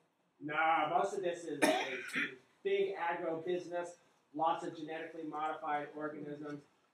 Farming in these areas in Mato Grosso, I mean, it takes lots of inputs because the native soils there are really poor. So you need lots of fertilizers, you need trace minerals and the like. Also very tropical, meaning lots of pests and weeds and problems. But no, they're going for the high-tech agriculture. And that's been criticized partly because a lot of poor, landless people up here. And some of these people are moving into the interior as well, but a lot of this farming is it's big mechanized farming that doesn't employ huge numbers of people, but economically it brings in a lot of money. Have they done, is that where they've done some of the rainforest, just taking those out for agriculture? Yeah, the biggest area of deforestation in the rainforest would be, this is Pará State, the southern part over here. So sort of the edge of the Andean rainforest would have been about like so. And it's this zone right here. And a lot of that they've cleared out for, not for crops, but for cattle ranches. Although they're starting to farm more of that. Brazil does have a fairly strong environmental movement, though. Brazilians often claim that the Americans are far too harsh on them, that the United States despoiled its environment more rapidly than Brazil did. That's often said. And there are pretty substantial areas that are under reserves. But that said, a lot of these areas have some pretty extreme violence because big landowners will come in and will deforest areas and will also fight against poor people who try to organize, especially if you get like rubber tappers because there's indigenous rubber in the area, and they'll fight against those people. The new governor of Mato Grosso, I don't know if it's Mato Grosso Sur or Norte, but he was sort of famous as almost an ecological criminal because he was guilty of these massive deforestation issues. Now he's portraying himself as a green governor and trying to bring on environmental issues. So environmentalism is, it does have resonance in Brazil. Yes. So one of the terms you hear tossed around quite a bit is like this BRIC. Yeah, right. Brazil, Russia, India, China, right. And the emergence of Brazil as like this global economic power. Why have they? It seems like people have been waiting for Brazil to kind of exercise that power for some time. What has propelled them more recently into that position? Yeah, that's interesting. Brazil had a big economic boom in the 50s and 60s, and then it had several lost decades, 70s, 80s, into the 90s. Brazil had hyperinflation, not quite as bad as Argentina, but it was fairly devastating. Plus, these such deep divisions between poor and rich, both poorest parts of the country and within cities, and crime rate in Rio, astronomical. So a lot of these things were really sort of tearing it down. But now with sort of this center-left government, you have economic stability and you have reduced social tension because there have been these programs for the poor that have helped them quite a bit. Plus all this Brazilian agriculture used to be on the coastal zone here, sugar, and then coffee down in here, mixed agriculture there. But this area here, this is new, and that's the big export surge right now. It's these new land, so that's bringing them a lot. Industrially, it's fairly successful. Sao Paulo is a huge industrial city, and that's done fairly well. Some people think Brazil is still not sort of performing to its level of capability because its economy has sort of been up and down to some extent. But right now, in agriculture, it's I suppose along with Australia, maybe a few other countries. I mean, it really is a low-cost producer and can produce a lot of crops much cheaper than American farmers do. And so that's given it extra sort of clout, I'd say. Yes. Two questions. One you may have hinted at. There was a time when coffee was the mainstay of Brazil and Colombia and other places. Is that a much? What's happened? Did they just diversify out of that so that they? Coffee, yes. So coffee in Colombia, even parts of Venezuela, Colombia more so, Costa Rica, Sao Paulo area of Brazil. One issue is more competitors. Vietnam went on massive coffee planting campaign in the 90s. And actually, I think Vietnam surpassed Brazil as the top coffee producer. I have to check those numbers. Coffee market just wasn't growing enough, and it's just not a big enough market really sort of to base an economy on. And a lot of the African countries, Ethiopia and others, growing coffee as well. So I think there's sort of more competition and just sort of not enough, sort of a mature market basically. hard to get people to drink more coffee than they already were. Like one of looking at it. But it's still very important in Brazil and in Colombia as well, and Costa Rica and a number of countries. It's still very, very important crop. One more question. Sure. Do they have some kind of drug problems that you find in other parts of Brazil? Yeah. Brazil has huge drug problems in the slums especially.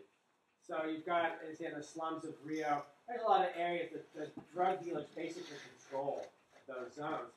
And the police often don't even go in them, and if they do, historically they've just gone in and basically done what they call extrajudicial killings, just trying to identify and kill the drug lord.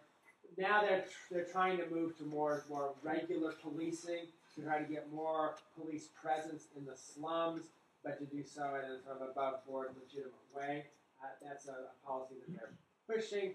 But Rio is just selected for the next Olympics, right? So that's a big issue because the crime and the drugs in those slums of Rio it's still a pretty extreme problem. And I think they'd be working really hard to make things better at least. And then the general trends have been improving. Brazil doesn't have the problem of being in Colombia you have the sort of the nerve center of the cocaine trade globally, and then Mexico is this transit into the United States, and that's what's really been so problematic there. Brazil, it's just local use is the problem, and drug lords having power in these really coarse slum areas. There have Yes. been some articles, haven't there, about with the Olympics coming, Yeah. and basically the army going in and removing from some of these areas, and they're starting with the smaller ones in an effort to clean them out, bring police forces into these areas that are controlled by the Absolutely, areas that have just never been policed, Yes. really, where the drug dealers have just basically had say there. So yeah, absolutely, that's big endeavor. Yeah. The countries that use the dollar as their currency, they don't have any ability to make their own dollars, right? They just rely on U.S. production. Yes. So in El Salvador, Panama, Ecuador, that have dollarized. Yeah, they don't have a mint. They're not making their own. I never really thought about that. Does anybody know how that works? Are they importers? Yeah, I mean that So has to be. basically, they're getting money from us. It must be beneficial for the U.S. Treasury. I don't think it would be happening. I'm afraid you're beyond my level of knowledge on that issue. But I mean, it shows how close they were historically to the United States.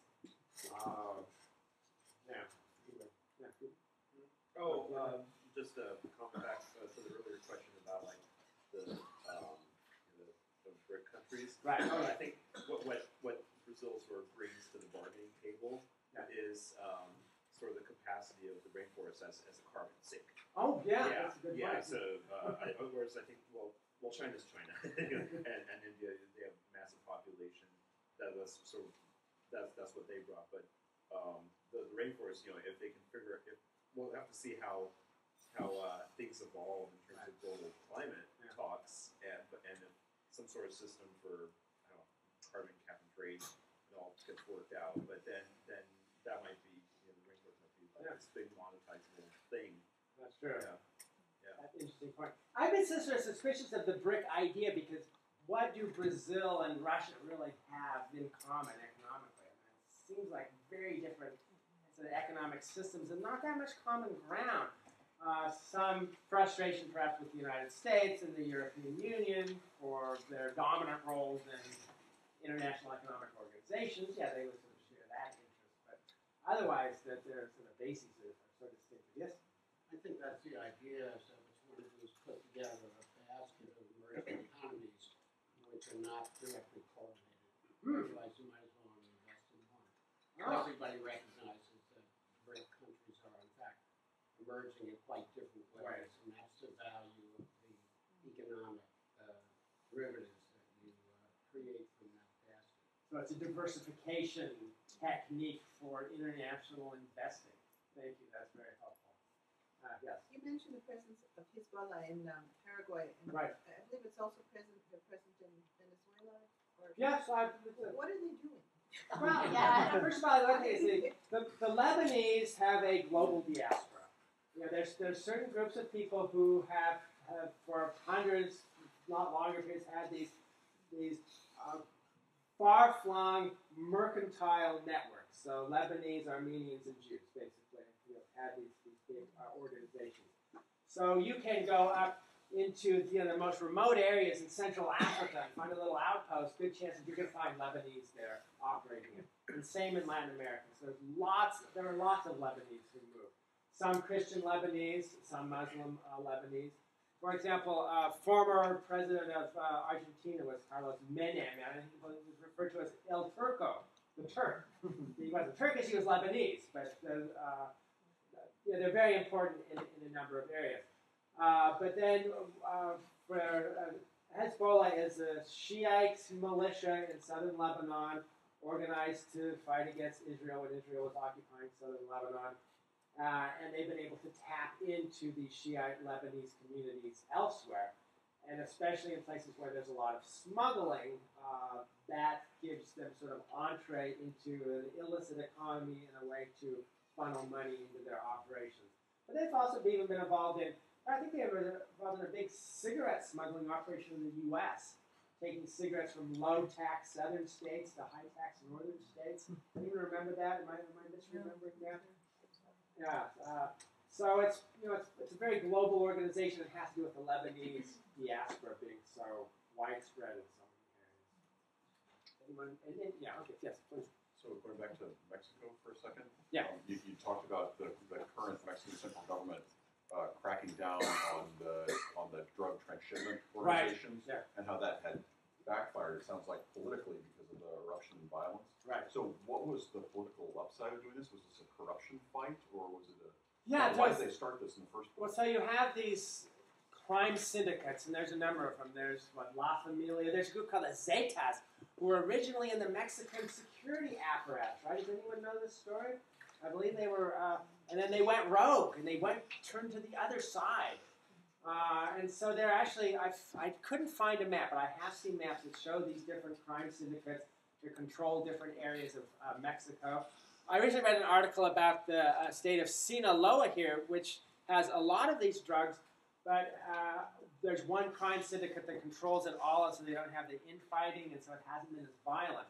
But in a number of areas, Juarez was brought up on the border with El Paso, Texas.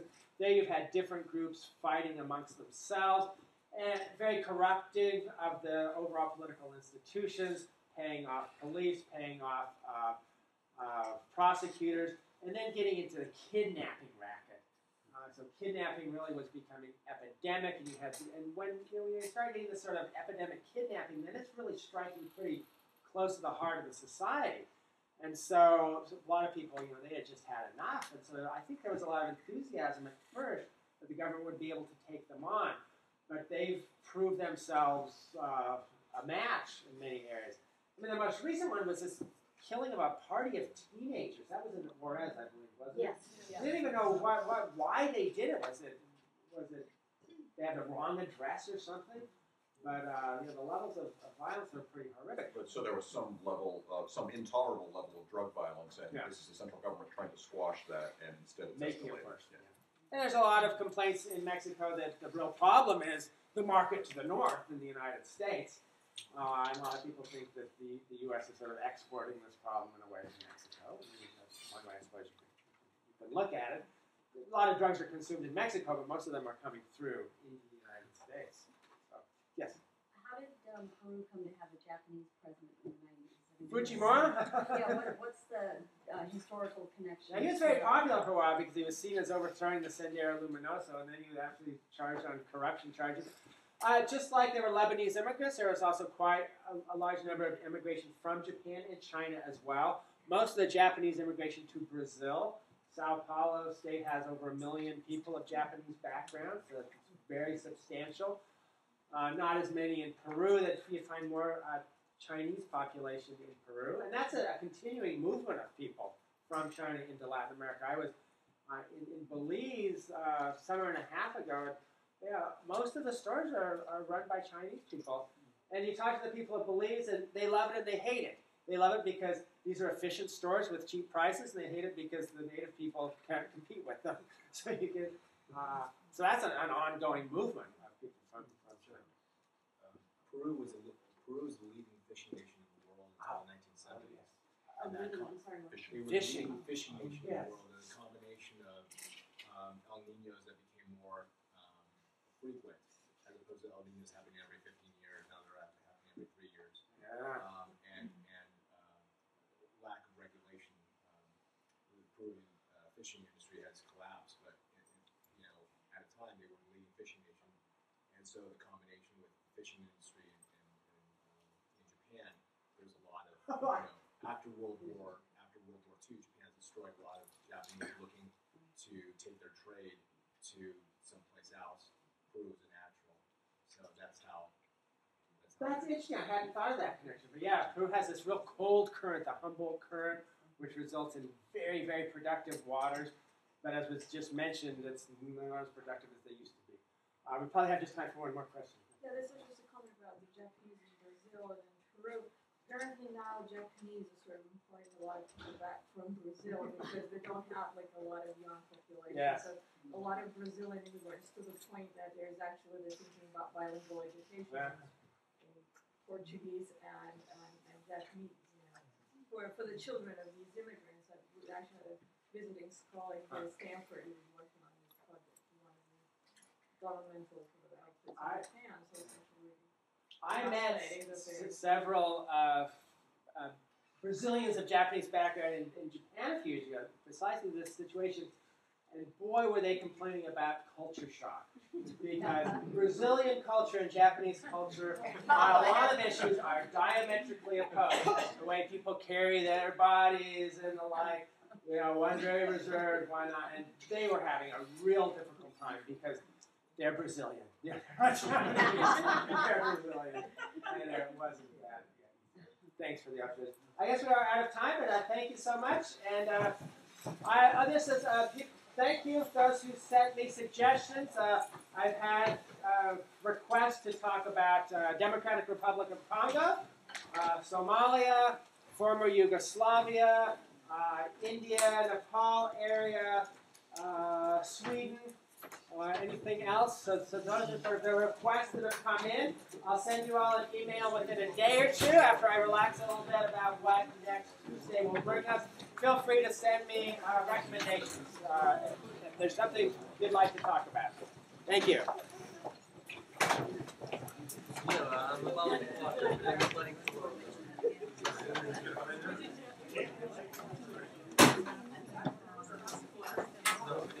Oh, well, if you're taking class for a grade, then I do have, yes, right here.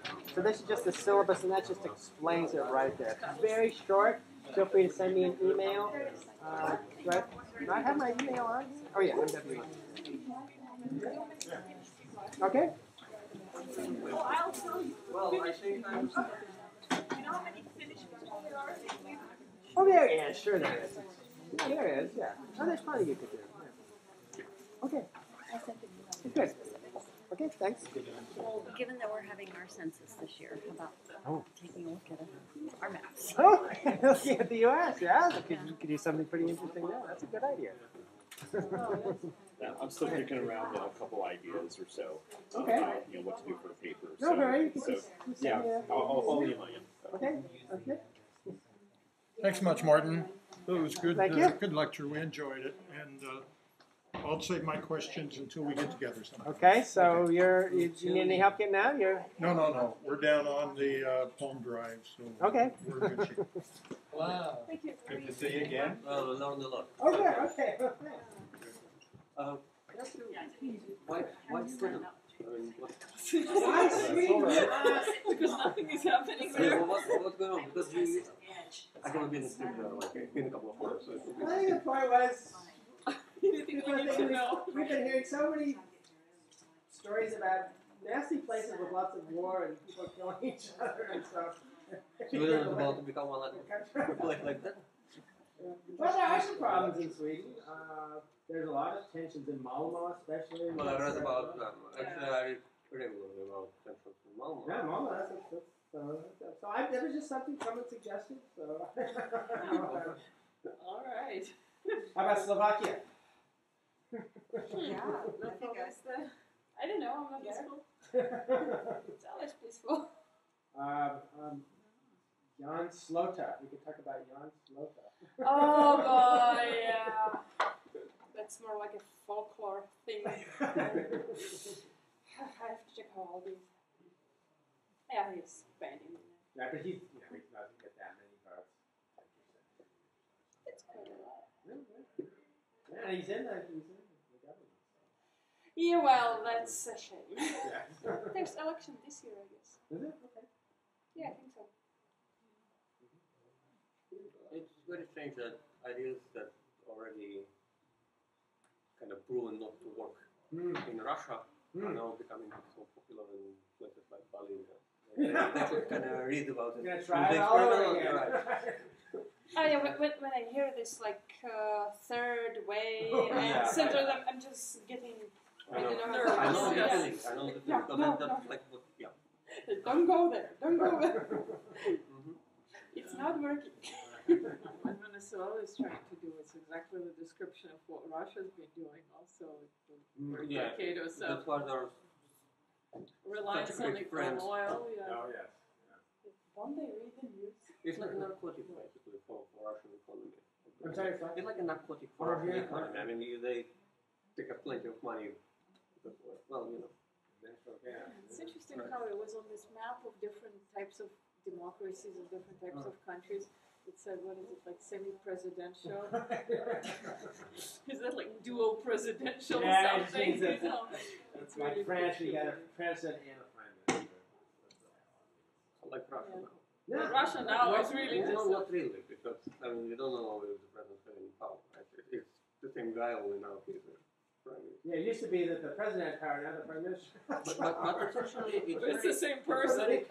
odd, and it's not what I expected, because in Russia, the guy who wins is the guy who's sitting in Kremlin. It doesn't matter how bright you are, it's important that he's sitting in Kremlin. And now Putin is not in Kremlin, so it's amazing that he's still able to, unfortunately, He's been having these public disagreements with Medvedev, but is it a real disagreement or is it all just... Oh, like every day, I see an article, people are trying to guess, is it a real disagreement or are they like pretending to do it? You know, it's like we always think whenever these conflicts come, it's like, okay, what's really happening? I think Putin tells Medvedev when he should disagree with Yeah, him. that's what I suspect. It's not the other way around, for sure. Doesn't Putin want to change the constitution so that he can come back? He did want to do that, and then he But then essentially decided against He's just it. going to wait it out because he can run again now. Oh, he can? Right. So you can be president, prime minister, president. Right. That's That's scary. But it's not clear if that would work, because there are probably still some actual real disagreements, because Putin is trying to humiliate Medvedev whenever he can. Like, if Medvedev would go abroad, and Putin sometimes is very emotional, so he's a calculated person, but sometimes it seems like he cannot like rein in his own emotions. So when Medvedev goes abroad and has some agreement with other powers, Putin's trying to like take off. Undermines him. Yeah. Well, the big issue now is the Ukrainian election coming up. Oh, yeah. In a few days, the second round. It would be interesting to see how the voting and again the languages sort of match up, because a part of Ukraine that are more Ukrainian speaking and parts that are You more wanna see a Russian map? speaking. Yeah. For more, please visit us at stanford.edu.